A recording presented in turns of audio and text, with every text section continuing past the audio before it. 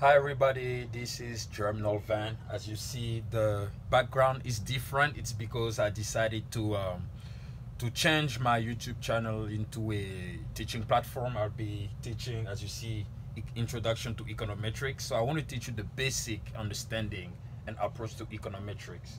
And the reason why is because I want the layman, which means you and I, to understand what those experts do, what makes them so expert about something.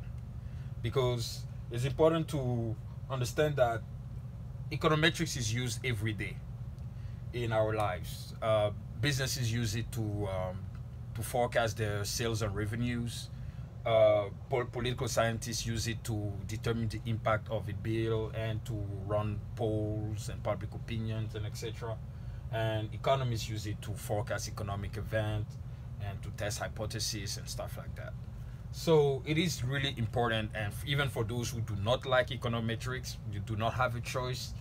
It's used every single day in our lives. So I think, in my opinion, it is better to know and understand how this works. You don't have to use it necessarily, but I think it's always good to have the knowledge for it. So that's why I decided to do it, so that each of us can do whatever we want to do it with it. So the first thing I'm going to talk about in this video is the definition of econometrics. So econometrics is the measurement of economic theory. As you see, econo stands for economic theory and metrics stands for measurement. And the way we measure economic theory is through the use of statistical techniques. And we're going to talk about these statistical techniques down here later on in this video. So the reason why we use those statistical techniques is to have an accurate understanding of the economic impact we are trying to analyze. That's why, because the statistical techniques help us getting closer to the truth. It doesn't lead us to the exact truth. It doesn't lead us to the exactness or the exactitude of the thing, but it gets us closer to it. With that, we have a good approximation of what to do or what to expect. That being said, it leads us to the second, which is the purpose of econometrics. It has three purposes. The first is to estimate economic parameters. The second is to test hypotheses.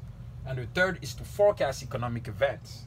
So estimate parameters help us understand what variables play into the hypothesis that we're trying to analyze. What are the elements, or should I say the factors, the explanatory variables that are included in the whole system that lead us to that outcome. That's why we estimate parameters. Then we test hypotheses. Because to simply say that something is true based on logic, it's not enough. You have to prove that something is true. It's not because something is logical and seems obvious that it is necessarily true. That is even one of my big disagreements with Austrians who favor praxeology over empiricism. But this is another debate.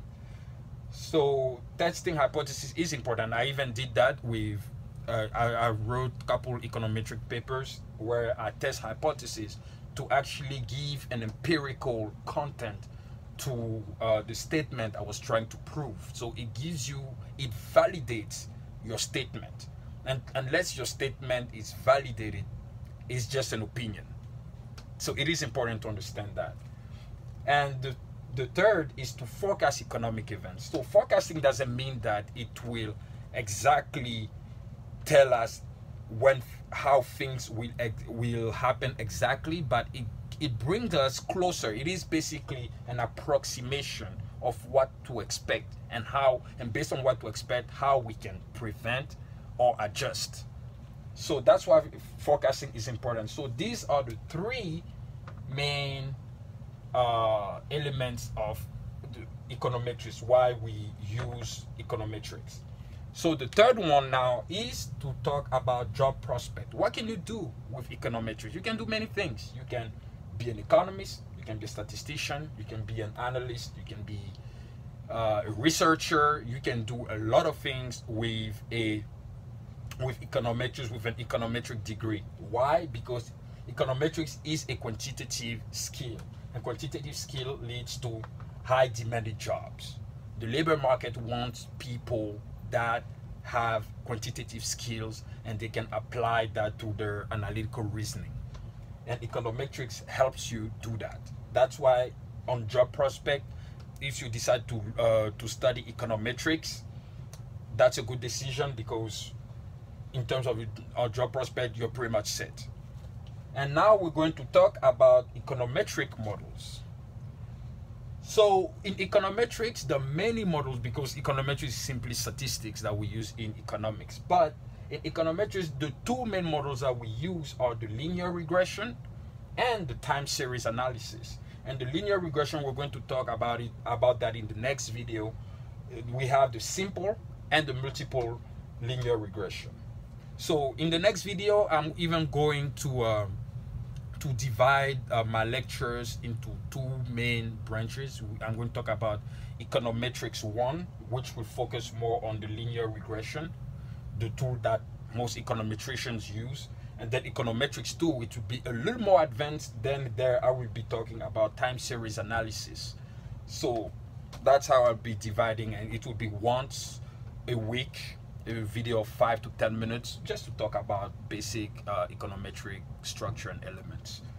But and how do we determine which econometric model to use? Everything depends on the data. The data we use in econometrics are observational data or historical data. Observational data is simply data that have been used before, compared to experimental data where you run samples on people like they do in the medical industry or in psychology or in many other fields. But in econometrics, we use historical data mainly.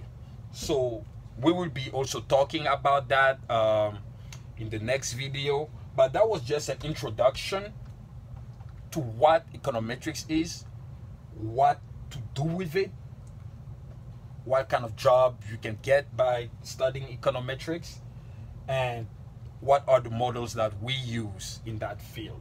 So I hope you find this video informative, and next week I will start with how to collect data, and then we will be talking about the simple linear regression.